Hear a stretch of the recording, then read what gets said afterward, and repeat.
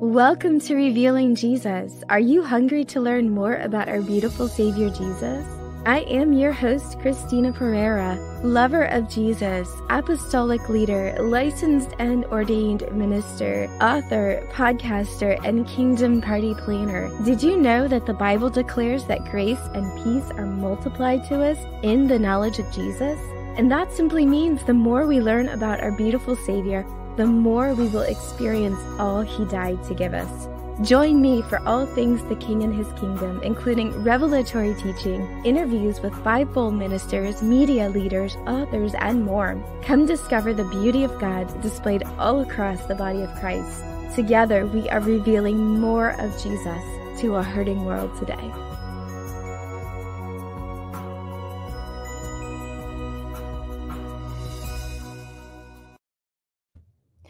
Hey everybody, and thanks so much for tuning into this week's episode of Revealing Jesus with Christina Perera. I am your host, Christina, and I'm so excited to have you with me here today. I hope and I pray that you are doing well right where you are and enjoying the continuously flowing favor of grace pouring from our beautiful Savior and Father in heaven. I've got a great show for you today. I have an amazing leader in the body of Christ with me back here on the podcast. We met a couple of months ago when he released his book called Grace Ambassador, and we just had a wonderful connection in the spirit. He is the president of Jessup University. Please help me welcome back Dr. John Jackson.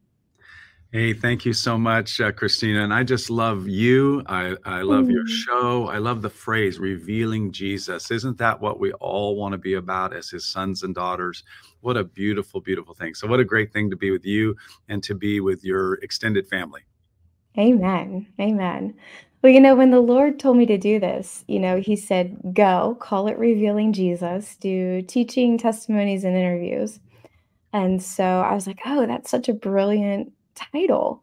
But then I was really thinking about, my story and how I got here. And I was like, oh man, that's why you picked that. Wow. He's so brilliant. Even when we don't know what we're doing, he knows what we're doing, right? And it is true. And I love the way you're even saying that. Like, we have a story, we have a life experience, and he's guiding us. And sometimes we don't know exactly the why. Like, why is he telling me to do this? Why is he telling me to go there? Say yes to this, say no to that. But ultimately that's revealed. And if you're anything like me, sometimes I have to look back and go, oh, that's what that was about. In the moment, I don't really understand it all, but that's just his faithfulness. He's such a good father. He would, like the scripture says, who of you, if your child asked for a piece of bread, would give him a stone? He's a good father. He gives us good things, even in the challenges of life. Yeah, it's so good. It's amazing. So this season in my life over the last year has really been a look back, and it's been like a 2020 vision. It was like, oh, you were doing this here. Oh, this happened because of this. And it's so interesting. I was really praying and thinking about what we would talk about today. And I feel like we're coming into this point in the body of Christ where things are shifting and we are now stepping into the new, and the new ways that we're doing things can't be done like we did them in the past. Let's talk about that. I feel like that's where we're going today. Well, thank you. Wow. I didn't know in advance. And I'm glad you didn't warn me in advance, because I might have prepared a lot. Christina, you may not know this, that I have always been kind of a history buff. And I'm not an expert. I get dates wrong. So please forgive me in advance if I misstate a date. But I study a lot of history, and especially early church history. So let me give you just a quick thing. As soon as you said that, I thought, wow, the early church, first, let's call it 300 years, suffered massive persecution. Yeah. Then the church experienced what could be called great favor. Under Constantine, and after 350 or 400 AD, they had really great favor. What's interesting, Christina, is that it was when the church experienced great persecution that it flourished and grew and expanded, and new ways of doing things, house churches and missionary expansion. It's when the church was in favor, quote, I say that in quote, and it kind of got that in some ways, most people look back and say, that was actually a time of drift. Yeah. So here in the United States, I couldn't agree with you more. what worked in the 1970s and 80s and 2000s, we're in a new season. Yeah. Yeah, it's amazing. I really feel like this new generation, and it's no mistake that, he sent me out here, out into media ministry, where most of Gen Z, millennials, and even some of Gen X just simply isn't even stepping foot in churches anymore. And, as a millennial, I understand their frustration. I grew up in the church. I grew up in the Baptist church. And I really came to a place in my life where it was either live a real faith or die. And I don't know if I've shared all of my healing story with you, but sometimes I share bits and pieces as the Holy Spirit leads. But I really came to a place where, it was either God is real and he's going to show up and he's going to heal me and save me and keep me alive, or I am going to just perish. And unfortunately, so much of my generation has seen a religion and not a relationship with a real living and loving Jesus, that they are not stepping foot into that. They're not interested in programs. They're not interested in smoke and lights and mirrors. But do you have the power and anointing of the Holy Spirit? Have you been with Jesus? That's what they're. Amen. Oh, Christina, I'm having church right now. This is so good. Many, many years ago, we started a church up in the Carson City area of Nevada, and we didn't think about this in advance, but we said this: we're starting a church for people who don't like church, but who want to know about Jesus. Yeah. And as the years went by, we were shocked at how many people were what I would call de-churched. They had an experience with church, religion, Yeah. but they left religion, but they were still, their heart's longing was, is there a God? Is he real? Does he know about me? Does he care about me? Does he have anything to say about my life? And they did want to learn the Bible, but they wanted to learn the Bible in a way that would make sense in their everyday. They wanted to learn about the Bible in a way that they could have clarity. So what I would say to you is this. Let me start with the church. I love the church. I tell people all the time, I love Jesus, I love family, and I love the church. Yeah. But now the church has many different forms. So let me talk about the church. One of my burdens for today's generation, Gen Z, Gen X, millennials, is this issue. Are we really making faithful followers of Jesus? Are we taking babies, or helping to make babies in Jesus, grow them up to be sons and daughters, and then growing them up to be fathers and mothers who are reproducing in the faith? I'm talking about in the faith. Yeah. And I think you're right, Christina. So many of our churches, and I led those churches, and I grew up Baptist, so I know what being involved in church, 3 nights a week and all that is. But so many times you can do that and your heart's a million miles away from the Father. You don't really have a relationship. You have a religious structure in your life. And COVID, by the way, COVID was a great revealer, but it was also a great accelerator. It accelerated the recognition of many people. I don't want to go to church. I can just maybe periodically podcast or watch something on streaming video, and call it good.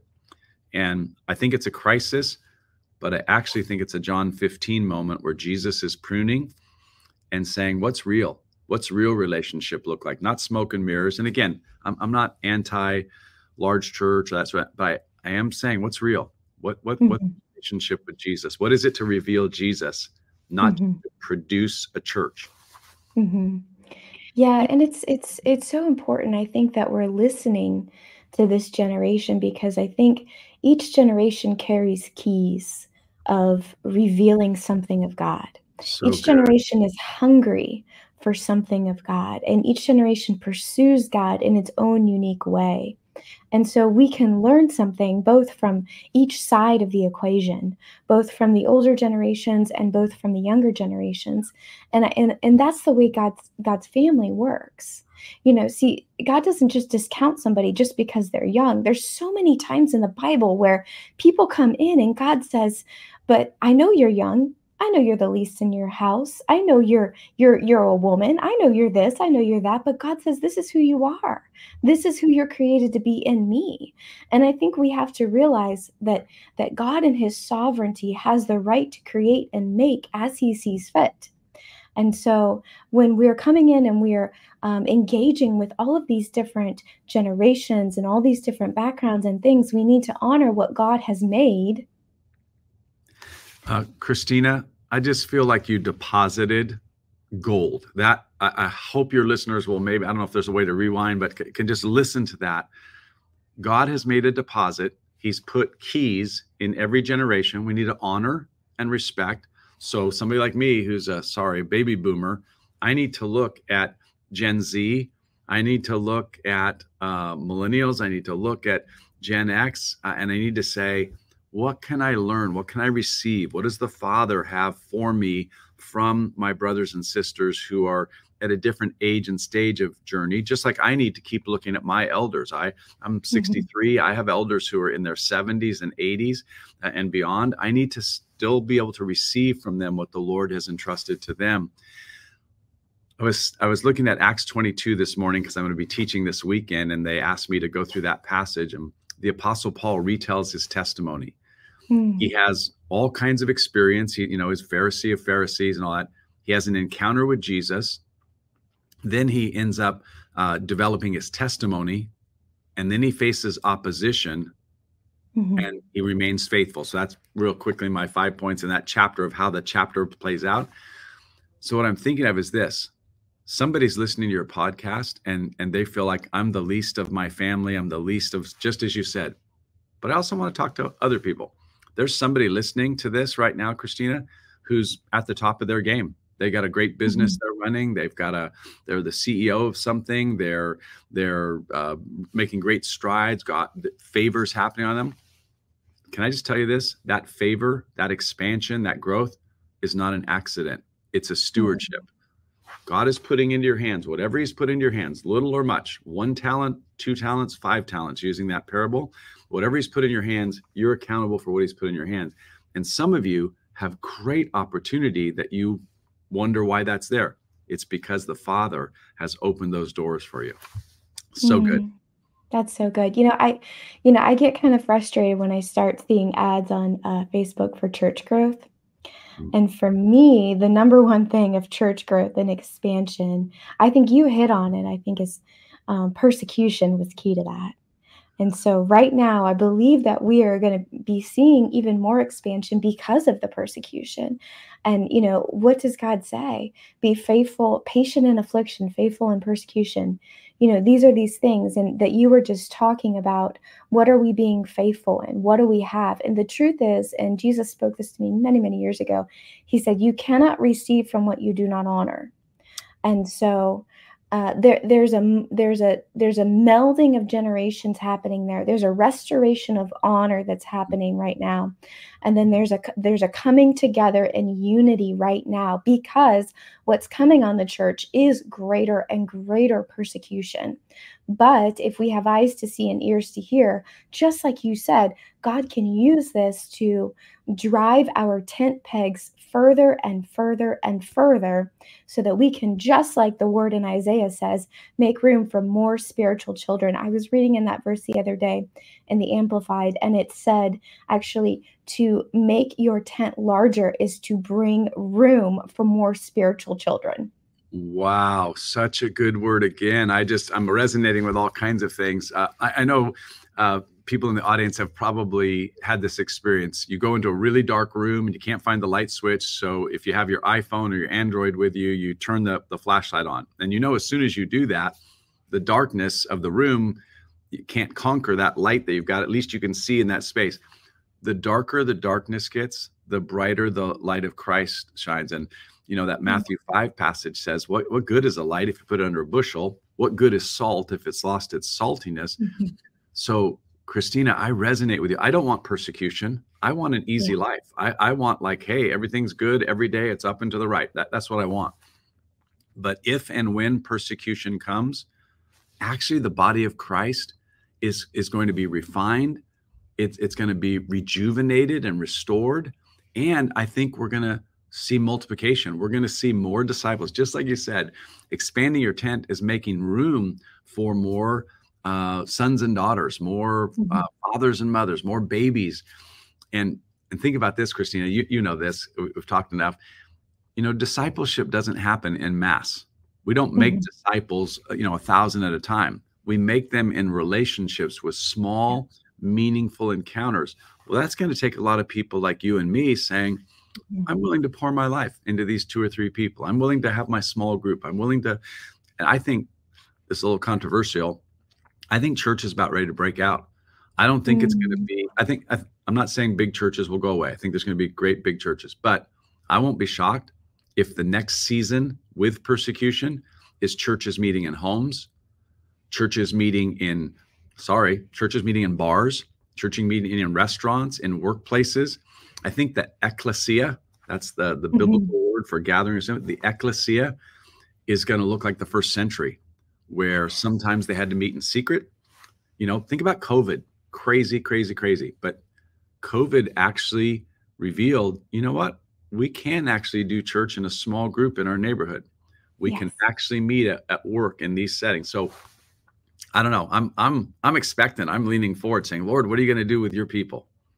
Amen. Amen. I think it's amazing. And I love that when the Holy Spirit shows up, he starts stirring things up within each person. And we're seeing that happen right here. And I always see that on Revealing Jesus. But that's the way the early church worked.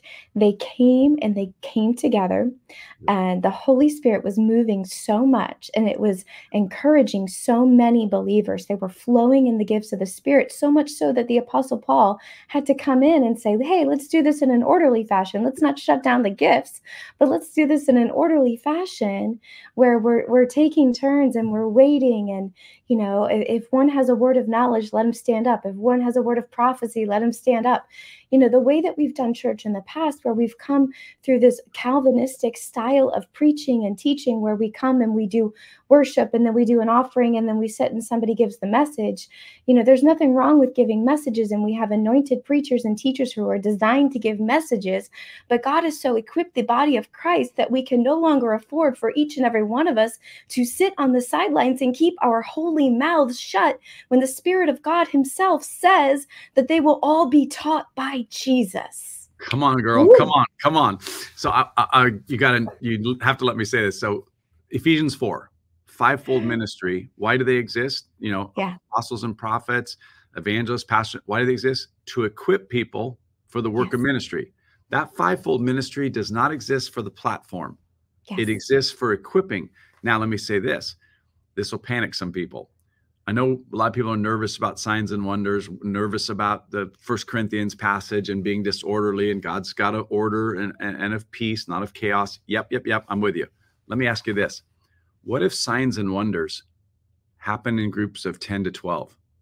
Where I'm praying over somebody who I just met, or who is in my neighborhood even, that I know pretty well, but I'm praying for them to be healed. What if healings happen like that? Not in big stadium events. I'm not opposed. Not in big church gatherings. I'm not opposed.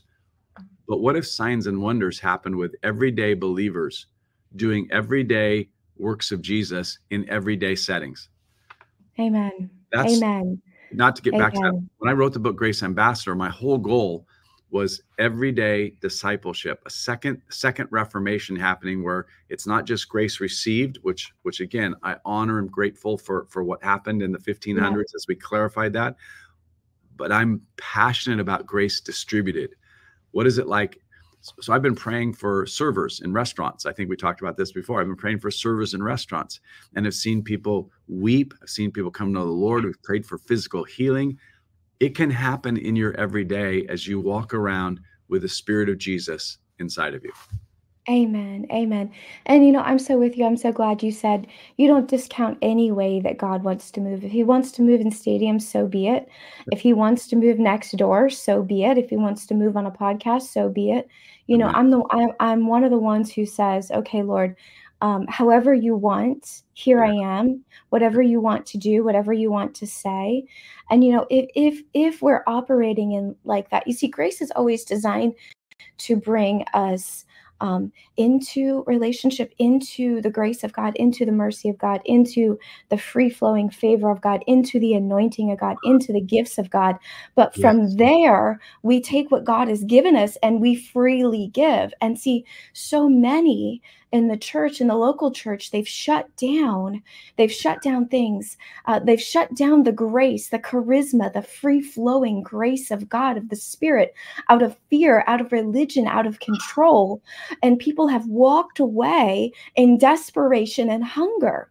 And so if we have eyes to see and ears to hear, we would know that God is not only wanting to reach people through these things, but he's wanting to love people. He's wanting to bring people into wholeness, into fruitfulness. And so without the grace, without the gifts, without the fivefold, we are missing opportunities to minister to people, to speak directly into people's lives. You know, I've been in situations where people are so hungry. In this testimony, I love what you were talking about, sharing it outside the four walls of the church, because I am a huge believer in that. And so one day, I was actually getting my husband's oil changed in his car, and What I a was in good the wife. loop. Way to go. Yeah. He doesn't realize how blessed he is, but Right. I pray Exactly. every day. Most men do not. Most husbands do not, by the way. I always say, by the way, and I'm starting a national trend. It's catching on. I always introduce my wife as my better 2/3.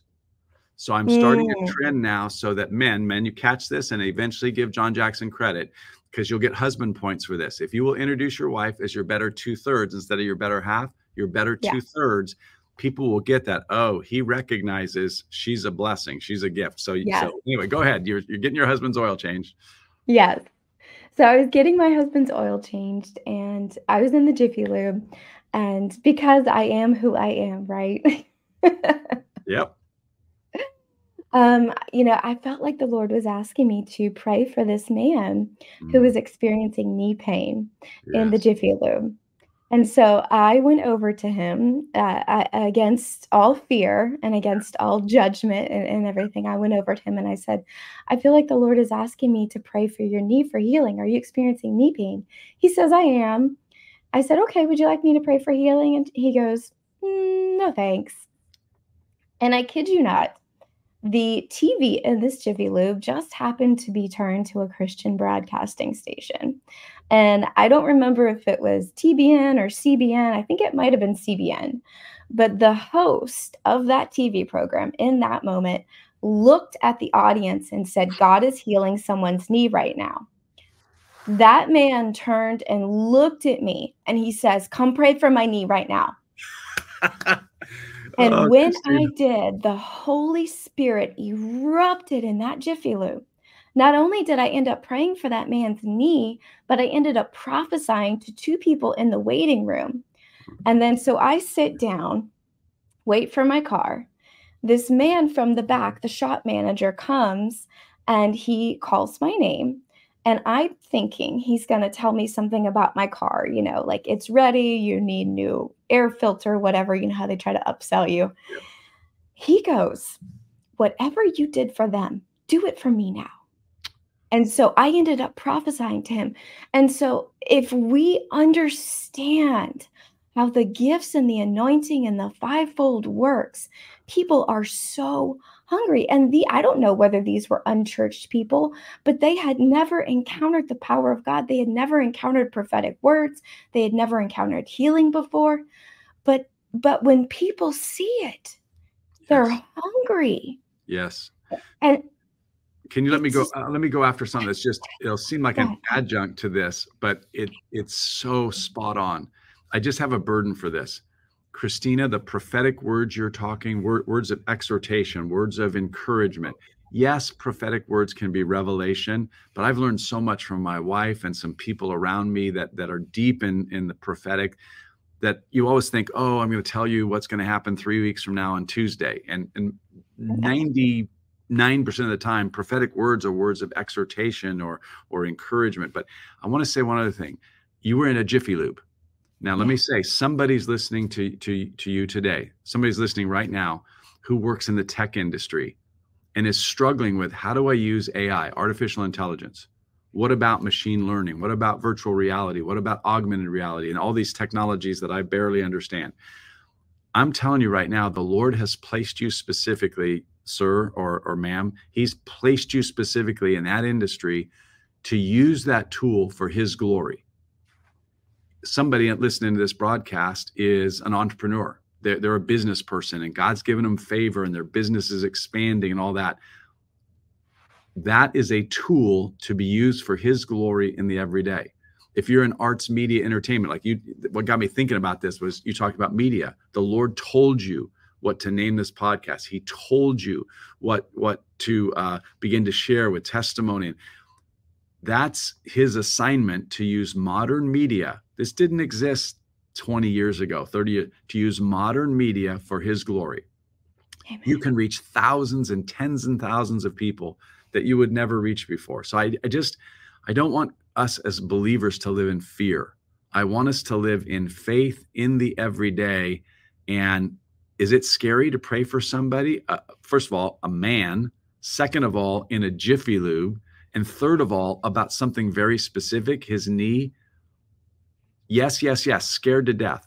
On the other hand, Jesus in that particular setting, so blessed and affirmed that he had a television studio announce it online.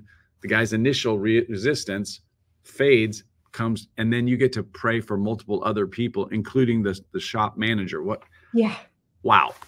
Yeah. I mean, he's so faithful. And so I don't even look at the fear to overcome, and I always tell people this. It's just like getting past the waves. You ever go out in the ocean and the first wave is not so bad. Then the second wave comes, and then the third wave could really knock you down, right? But once you get past the place where the waves break, it's just smooth, isn't it? So good. That's such a great analogy. I just had the amazing privilege to be in Hawaii. Hadn't been there for 16 years to this spot. And so I got the chance to be there. And you're right. It's the first, second wave. Once you get past, though, the first, second, third wave, now you're out where it's more calm. You're past the break point. And that's where a lot of us are. We're at the break point of life. We're like, I can't do this. But once we get past that, we get to be in that place of calm and peace. Wow. Amen. So good. Well, this has been so much fun. Will you pray for our listeners before we go today? Oh, I will. Lord Jesus, I come before you right now. Sisters, brothers, older men, older women, younger women, whoever is listening to this broadcast, whoever is whatever generation they represent, whatever their socioeconomics, if it's male, female, Jesus, I just come before you on behalf of each listener. I pray, Holy Spirit, that you would so infuse them right now with clarity that you love them deeply, that you have demonstrated your love so richly in Jesus dying on the cross for them. And I thank you that Jesus did not stay in the tomb, but he was raised from the dead, and that he was able to distribute the power of the Holy Spirit. So now, Lord Jesus, I come before you and I pray, as Romans 15:13 says, that people would be full of joy and peace as they trust in you, because you are the God of hope who wants them to overflow with hope through the power of the Holy Spirit. So, Lord, on this Revealing Jesus podcast, I pray, Holy Spirit, that Jesus Christ would have been revealed today, and that we would say no to religious symbols and rituals and institutions that are empty of meaning, and we would say yes to a vital, life-giving, transforming relationship with you, Jesus. And that when the enemy comes, and he will, when the enemy comes and he tries to steal, kill, and destroy, we will say no. We are sons and daughters of the Most High. We are pressing into Jesus. He is our peace. He is our covering. He is our life. He is our hope. And Lord, I want to close this by praying for Christina. I pray, Holy Spirit, that you would continue to give her boldness and courage and faith and perseverance so that she could end up fulfilling your assignment in her life. And that's for all of us, Lord, that we will fulfill. I love how David, when David died, he had fulfilled the purpose of God in his generation. Lord, may that be so for Christina, for me, and for every one of us. May we fulfill your purposes in this generation. Amen. Amen. Amen. Thank you so much for your prayer. And thank you so much for being here with me today. I just love your heart. Thank you. I love yours as well. You minister to me every time we're together. Oh, fine. Yay. You too. Thank you.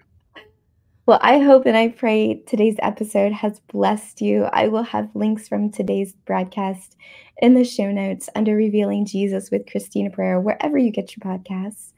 And of course, I will have links for you to connect with Dr. John Jackson, of course, our special guest. Until next week, may grace and peace be multiplied to you in the knowledge of Jesus. God bless. I sincerely hope and pray today's episode has blessed you. Now it's your turn to continue the conversation. We are all evangelists of the gospel of Jesus Christ. Like this episode, rate it, share it with a friend. If it's impacted your life, let them know that you want it to do the same in theirs. Help spread the word of the good news of Jesus. Subscribe to the mailing list and get episodes, articles, downloads, and more sent right to you. Link in show notes or just text Jesus to 1-833-815-7778. Again, that's Jesus, 1-833-815-7778. We would love to connect with you on social media. You can find us at Christina Perera Ministries on Facebook, Instagram, and YouTube. Until next week, may grace and peace be multiplied to you in the knowledge of Jesus. God bless.